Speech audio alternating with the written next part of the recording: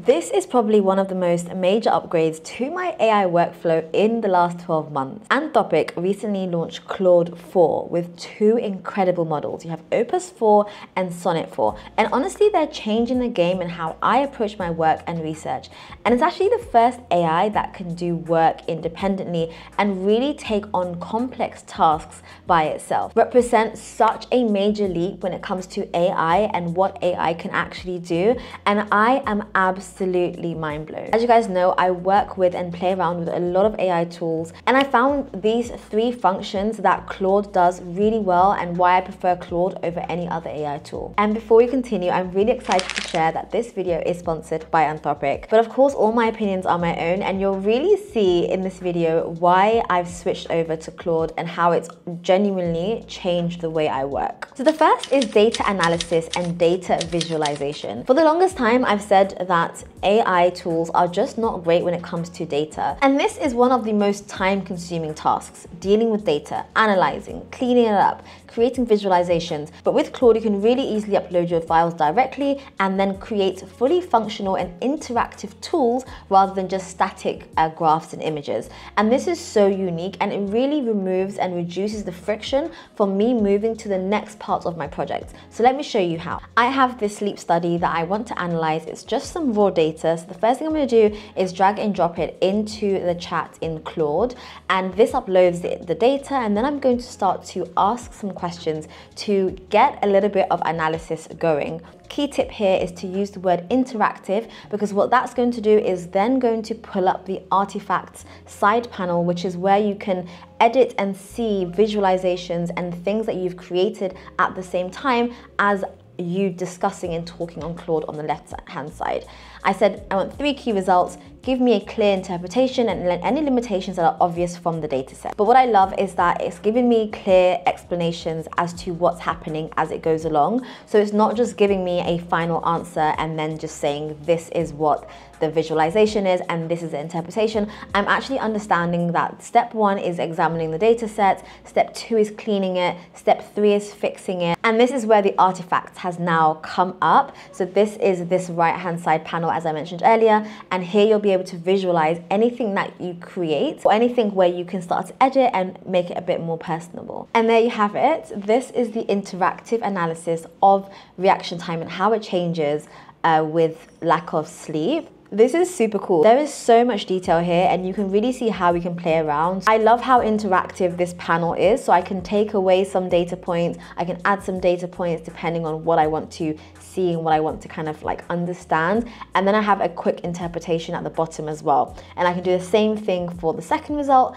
and also the same thing for the third result. If you're an academic or researcher, please leave a comment down below and let me know how long this would have taken you to do on average. Now let's go into a little bit more detail. One of the biggest issues that I had when I was at university and doing my PhD is knowing what stats to use. Okay, so Claude has said that the most valuable analysis that I should use is a mixed effects linear model, and here's why. So it's told me like based on my data what it thinks, and then it's actually analyzed it and given me the key results based on the analysis that I thought was most relevant. And then it said for my literature review, so you can see that it has remembered, and this is what I mean by Claude is amazing for having kind of deep level, complex, independent thinking and a continuation of thought. So it has remembered that in the beginning I said that I'm going to be using this for my literature review. So it said you first want to report this model, then you want to include the sizes of the effects, then report both the fixed and random effects, and then you want to compare with other studies. And this is genuinely, as an examiner myself, this is the perfect way to write a discussion of results. So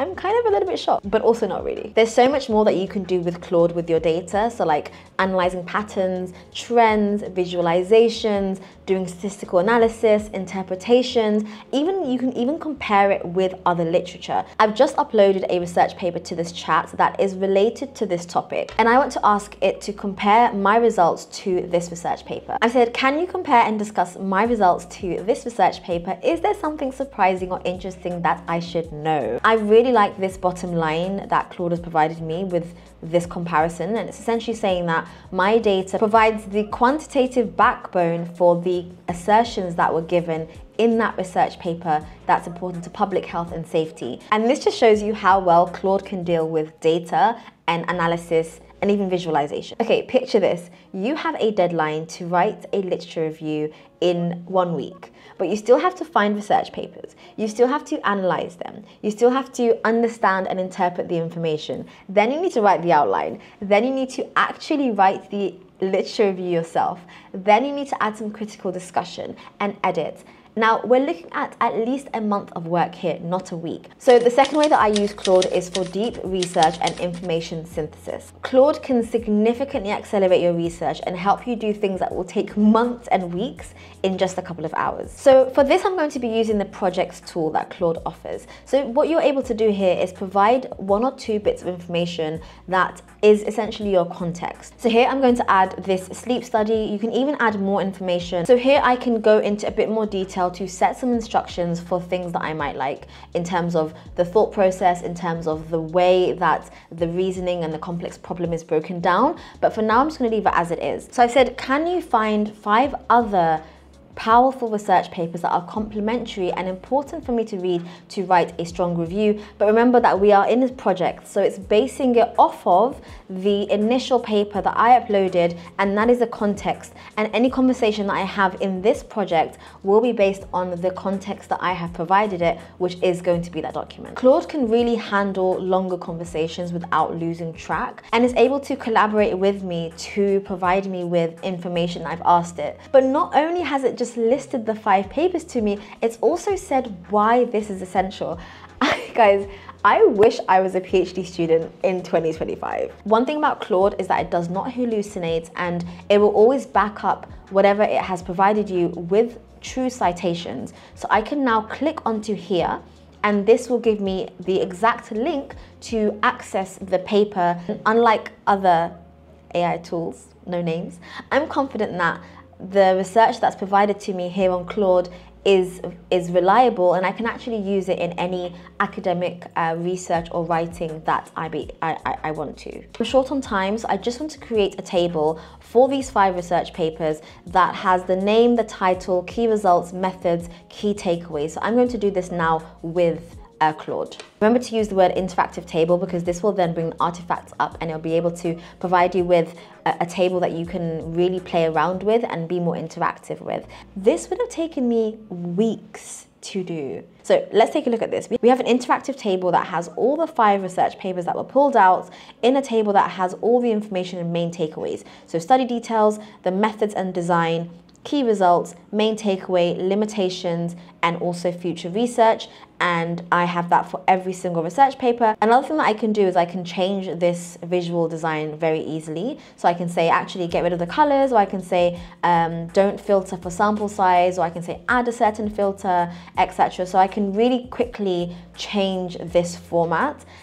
And there is no other tool. There is genuinely no other AI tool that will do this for you using the information that I provided it. Now I want an outline for my literature review that I'll be able to use to start writing very quickly, and I want it to be based on the findings that it has provided me. And here I have an outline for the 2,500 word literature review. It's even broken it down for me with word count suggestions as well, which is great, and it just means that I have taken away the difficulty of trying to find papers, identify why they're important, then create an outline. I have that all done for me in the matter of 10 to 15 minutes. And now I can just begin writing and focus all of my energy and my expertise on getting the best bit of writing down on paper.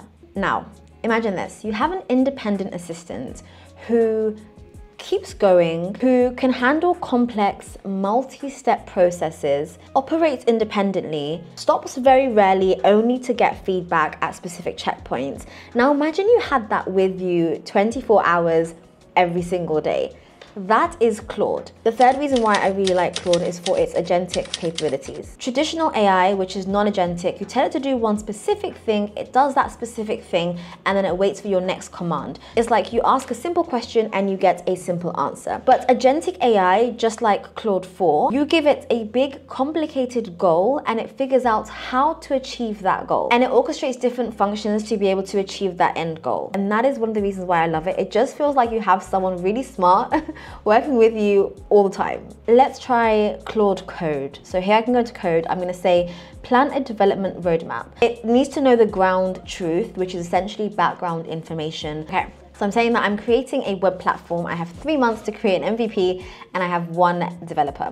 Okay, so Claude has created this roadmap for me to create this academic SaaS for 3 months. So month 1, this is what I need to do. I need to do a bit of planning, choose what stack I'm going to be using so I can like tick them off, and you can see here that it will start to say how much my progress and how far I've gone. Claude has gone, taken the information that I've given it, which is very, very, very minimal, did its own research on how you can develop a tool like this, and then has provided me with a full roadmap that's interactive and that allows me to follow through and track my progress. By the end of it, I'll know what I've missed out, maybe things that I might not have done, how important and how urgent they are, and that will lead me to my end product for this project. And I can continue and discuss more on this as well. So this is super, super cool, so useful, and just a really unique capability. In this video, I've been able to show you 3 of the key ways and the key features that I love about using Claude. But honestly, I could have done a video that was 2 hours long going through every single thing that's useful and valuable, and to be honest, just unique about using Claude as a researcher or as an academic. And I genuinely feel like Claude has become a partner for me when it comes to research and everything that I do in my personal life, in my work life, in my academic life. And if you do want to try Claude, then I'll leave the link down below where you can go ahead and try the new model and all the capabilities that it has on the max plan. I'll leave the link for it down below in my description, so go ahead and click it. Do let me know what you think about this video. It's a really in-depth deep dive of using one specific platform that I really think has taken over my academic use in the last couple of months. If you enjoyed this, then leave me a comment down below and just let me know like what you thought was useful. If you'd like to see more like this, and don't forget to subscribe to my channel to see more from me. And I hope to see you in my next video. Take care.